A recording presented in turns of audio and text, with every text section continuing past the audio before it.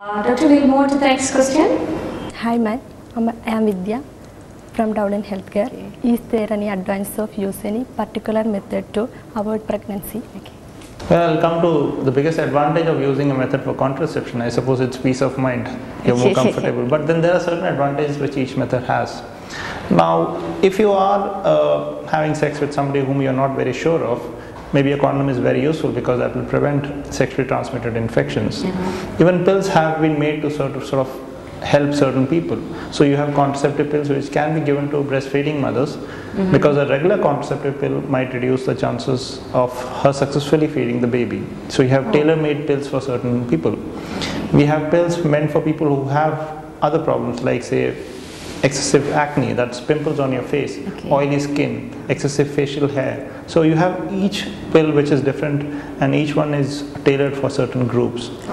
And when you're looking at IUDs, that's your intrauterine devices, you have devices for people who have light periods, you have devices for people who have heavy periods, there are devices for people who have more pain during periods. So there are a lot of options which are actually available.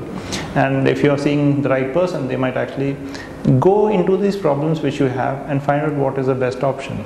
So you've got, it's like a big cafeteria where you have a lot of options. Okay.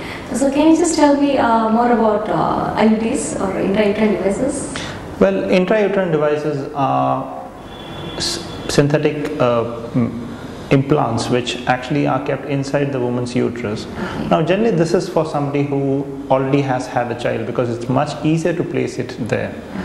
The most common one is what everybody knows as copper T, which contains a small amount of copper and it's T in shape, so that's why it's called as a copper T, and it's been there for a very long period. Most of the copper Ts which are available work for between 3 and 10 years depending on what make it is of. That means once it is inserted, you don't have to remove it for another. That's correct. So it's like once you put it, you just forget it. So maybe only when you need a change, say after 3 years or 10 years. Or when they're planning for a child or something? Yeah, that's fine. If you have one child, put a copper T. Whenever you want a second child, just remove it. So you are at peace till then and you don't have to worry about that. Just forget about that. And especially about people who keep on forgetting taking their pills. A copper T is a boon that way. Does it have any side effects? Well, everybody thinks that copper T is a very dangerous thing because you hear a lot of people with painful periods and more bleeding during periods. No, but that's a very small fraction, and these are the people who actually come out and talk about it. Whereas most people who are happy about it, well, you won't expect a woman who has had a copper T and she's comfortable with it to go and talk around and say, look, I've got a copper T. So that's a problem. It's negative publicity which creates a lot of problems. And those people which do have problems also, most of them, the problems do settle down in 2 or 3 months' time. So if you are patient enough, maybe that's something which will be very useful for you. Doctor, another question here. Are there any male contraceptive methods? Well, the condom is the most commonly used male contraceptive method, but again it's something which is user dependent. That means you have to use it properly and use it at the right time. There's a lot of research which is happening to find out something like a copper T which might work for 4 or 5 years for the man. But unfortunately there's nothing right now in the market which I can discuss, but there are a lot of things in the pipeline. What are the permanent contraceptive methods? Well, if you have decided that you don't have want any other children, or you're not planning to remarry, then the best option is to go for either the male option, which is called as a vasectomy, where it's like called the snip somewhere, and where you actually cut the duct which actually let the sperms go outside, or in the woman where it's called a tubectomy, where a part of the tube, that's a fallopian tube, which is the tube which actually lets the egg meet the sperm, and that part is cut off.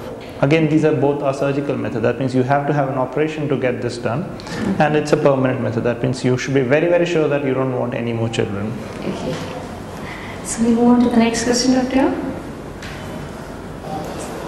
Hi ma'am, I'm Demya from Dowden Healthcare.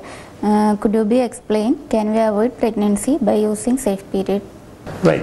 The concept of a safe period is something which many people know about, because even though a woman has a period once every month, that means if you have a period now and you're expecting say 30 days from now, we know that there's only a short period in between these 30 days where a woman has a very good chance of achieving a pregnancy, and the egg which is released from the ovary stays in the body for around 2 days. So that's a time when she has a good chance at achieving a pregnancy. But if a woman has slightly irregular periods, the chances of you trying to pinpoint that period where there's a chance of pregnancy and avoiding it altogether becomes a problem. Another problem which confounds the whole issue is that the sperm stays much longer in the body. It can stay for anywhere up to 5 days inside the woman's body. So you might actually have had intercourse 5 days before ovulation, but still fall pregnant. So you have to have very regular cycles. You have to have a very clear idea about when you are going to ovulate, and you should have the ability to say no when you are actually ovulating, which sometimes gets difficult. So in general, people who try to practice the safe method or the safe period method have a chance of not falling pregnant 80% of the time, but it also means that it doesn't work in 20% of cases, which is a very high failure rate. Considering that, say, the oral contraceptive pill, the chances of it failing is something like 1 in 1,000 to 1 in 10,000, so that's very, very low, 0.1% compared to 20%. So that's why most doctors would not recommend a safe period method, though it's still better than doing nothing. Okay, that means it's a little risky with it. That's true.